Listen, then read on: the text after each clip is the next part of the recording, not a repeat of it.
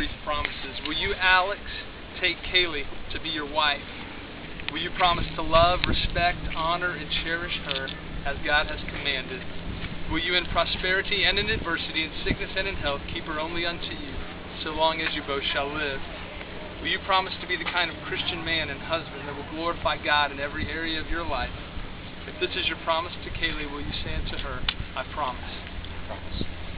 And Alex, if it is your desire to commit your life to Cailey as her husband, from this day forward, will you say unto her, I commit my life to you?